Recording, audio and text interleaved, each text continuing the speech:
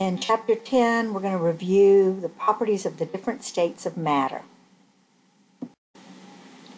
Phase changes are when a substance breaks its intermolecular forces between particles. So the bonds, the intramolecular forces, stay together, such as in water, H2O, the H's and the O's stay together, but the bond between the separate water molecules is what is broken. So those intermolecular forces breaking are what give you these phase changes. To go from a solid to a liquid, you need to add energy. The motion of the molecules increase, and eventually you get the characteristic disorder of a liquid. As more energy is added, then the gas state will eventually be reached when the individual particles are as far apart and interacting very little, if at all. So the differences really in the three states of matter are just their relative positions to each other and the strength of those intermolecular forces.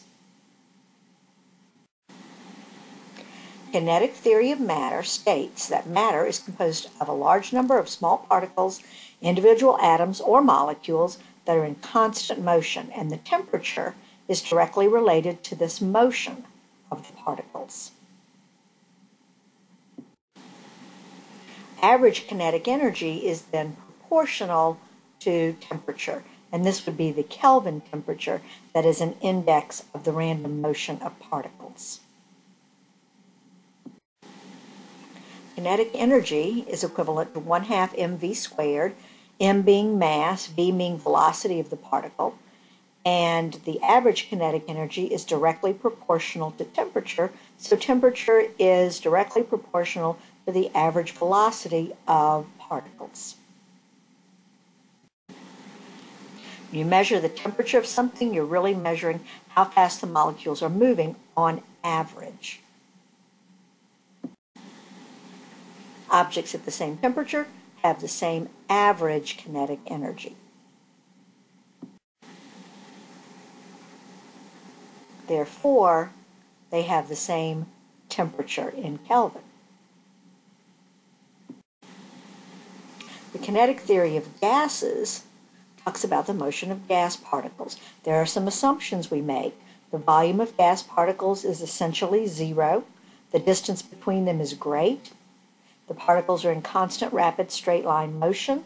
The collisions of these gas particles is what causes pressure, and there are no attractive or repulsive forces between the particles. The collisions are perfectly elastic.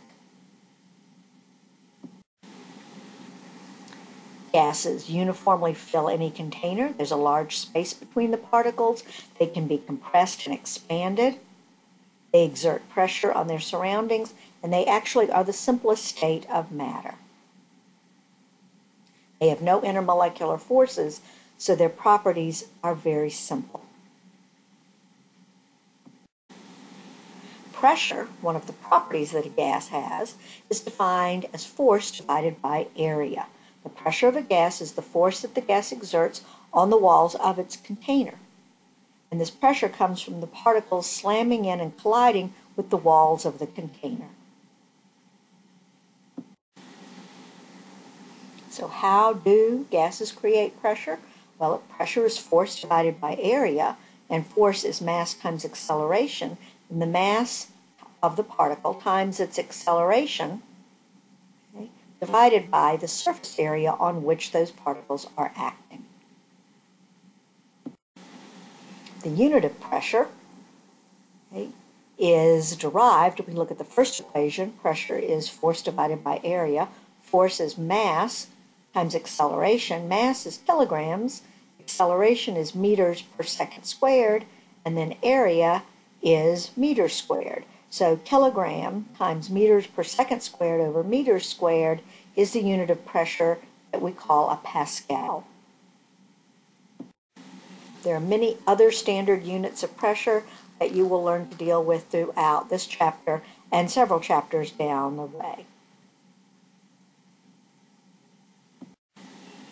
You need to be able to convert from one pressure unit to another. This is as simple as using the conversion factor between the two pressure units and your method of dimensional analysis. If your force goes up, your force, remember, is your mass times your acceleration. So if your mass goes up, your force goes up, and your pressure goes up. So an elephant standing on your toe versus my dog standing on your toe, the elephant would cause greater pressure due to the greater force. If the surface area goes down, then mathematically the pressure also goes up. Think about someone standing on your toe in high heels versus a tennis shoe. The surface area of that heel would be quite small, creating a great deal of pressure, even if the force was equivalent. The atmosphere around us is composed of gases. The sea of gases that we live in creates pressure. These gases create pressure by slamming into everything around them at thousands of miles an hour. This is what we call atmospheric pressure. Or barometric pressure. The barometer, which measures barometric or atmospheric pressure, was developed by Torricelli, and it is a tube of mercury sitting in a pan of mercury. And as the atmosphere pushes down on the pan of mercury, it forces the mercury up the tube to a height of 760 millimeters, and this height is related to the pressure pushing down on the surface. So the mercury rises in the tube until the force of the mercury pushing down balances the force of the atmosphere that is pushing up. One atmosphere is equivalent to 760 millimeters of mercury and 101.3 kilopascals, or 29.9 inches. The liquid state of matter is more complex. You now have intermolecular forces holding the particles together. This is called a condensed state of matter. In an open container, the condensed state of matter will still have some vapor above it. In an open container, you would eventually get all of the liquid to evaporate. In a closed container, you would reach an equilibrium between the liquid state and the vapor above it. It doesn't mean that you would have the same number of particles. You would just have no net change any further in the amount of vapor above the liquid. This is called the equilibrium vapor pressure.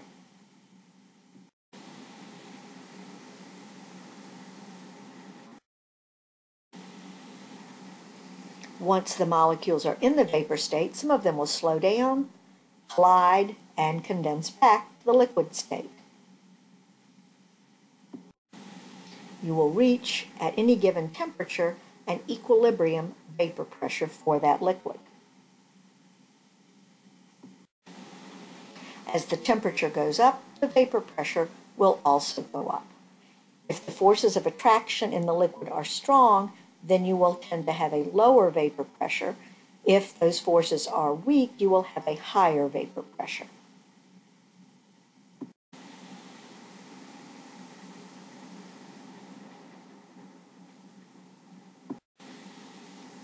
Again, vapor pressure is the pressure exerted by a vapor in equilibrium with its liquid state. The more volatile the substance is, the higher the vapor pressure. Volatile means weaker intermolecular forces. Here in this picture, we are measuring the vapor pressure by injecting a liquid at the top of the mercury column. The greater the vapor pressure, the greater the pressure builds up in that column and pushes down on the mercury. So you can see the substance furthest to the right, the red liquid, is obviously creating a larger amount of vapor and has a higher vapor pressure, so weaker intermolecular forces. Evaporation. Molecules at the surface gain enough energy to break away and become a gas. This is below the boiling point, and only those molecules with high enough energy can escape the attractive forces of the surrounding liquid and break away, and these molecules are only at the surface. When these molecules break away, they take heat with them. The process requires heat energy in order to get enough energy to break those intermolecular forces. Processes that require energy are called endothermic. Since they are taking energy, they are a cooling process.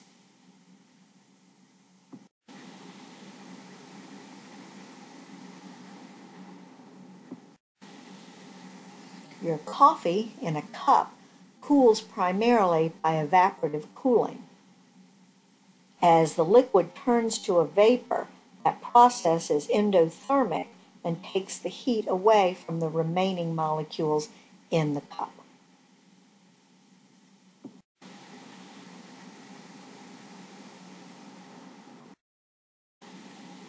Condensation, then, the reverse process, releases heat energy. So now molecules in the gas state are going to interact, slow down, and become a liquid. And those with low kinetic energy are going to return to the liquid state. This process releases heat and is an exothermic or warming process.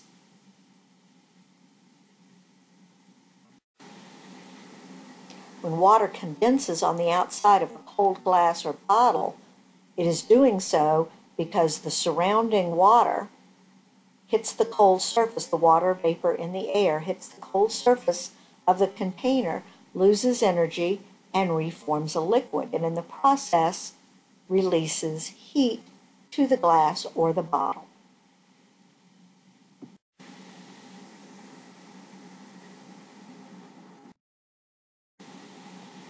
Boiling is when the vapor pressure of a liquid equals the external pressure on the surface of the liquid, and pockets of vapor within the liquid escape violently. Remember, evaporation takes place on the surface, very quiet. Boiling is quite violent, and it's when pockets of vapor within the liquid escape violently, because the pressure now equals the external pressure. The normal boiling point of water at 1 atmosphere is 100 degrees Celsius.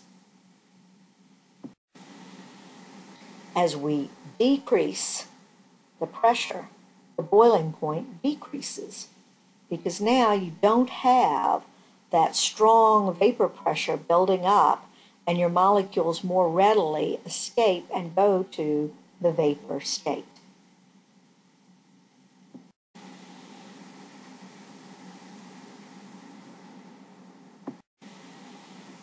When you lower the external pressure, this requires a lower vapor pressure within the liquid, and since the definition of boiling is when the liquid vapor pressure inside matches the external, you now will have a lower boiling point.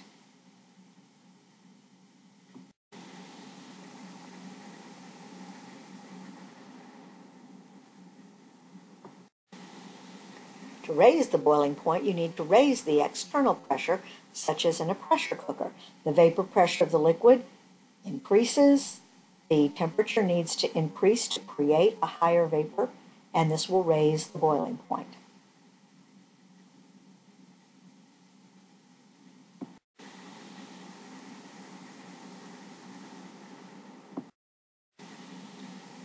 Phase diagrams allow you to see what state of matter will be present at any given set of temperature pressure conditions. You have the solid state of matter, the liquid state of matter, and the gas, all diagrammed out on the phase diagram. You can see the 1 atmosphere line. This would be at standard pressure.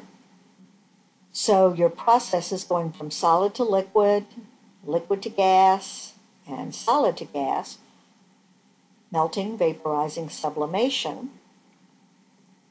And the opposite, freezing, condensing, and deposition. The fusion line, the line between solid and liquid, would be the melting point. Fusion is just a fancy word for melting. That line between liquid and gas is your vapor pressure curve, or vaporization line. The triple point is where all three states of matter would exist, and then you have the sublimation curve. So knowing the temperature and pressure, you can predict the state of matter that would exist.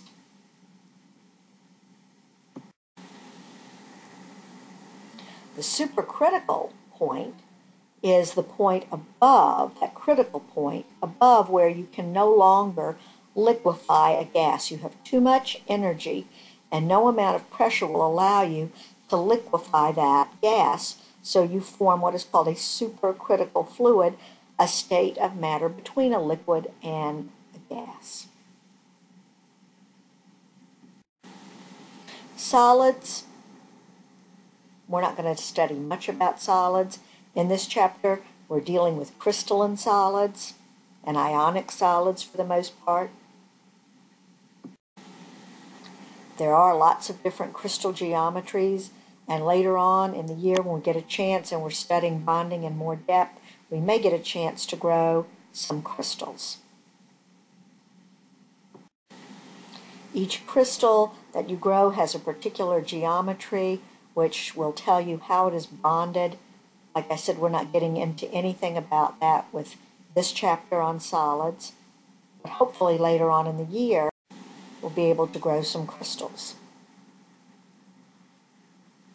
Solids have the strongest intermolecular forces among the states of matter.